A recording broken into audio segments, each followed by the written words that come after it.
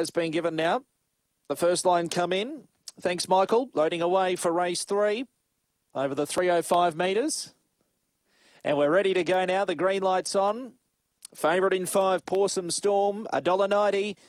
Set to run, racing. Pawsome Storm came out towards the end of the field. Born Nancy got away quickly. So too did Compton Daisy. And now driving around the outside was Pawsome Storm, but found all sorts of bother and came down. Snapshot's now left in front. 3.5 clear to Born Nancy. And then Cadillac Star and Compton Daisy. But Snapshot takes it out. Beat Born Nancy. Third's tight Compton Daisy, maybe in front of Cadillac Star. And they were followed next over the line then by 4 long necks. And Pawsome Storm, the favourite, took a tumble mid-race. And the overall time is around 17:90. So an action-packed race there.